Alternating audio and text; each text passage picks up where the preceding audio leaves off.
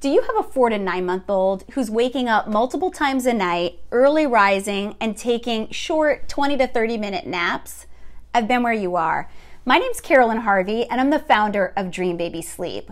Often, babies are waking multiple times a night and are not able to return to sleep independently because they lack the ability to self-soothe.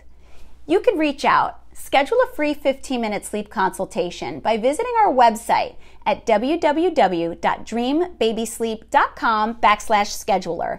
The purpose of our call is so that we can learn more about your sleep struggles, share actionable tips you can apply tonight, and chat more about how we might be able to help you. We look forward to talking to you.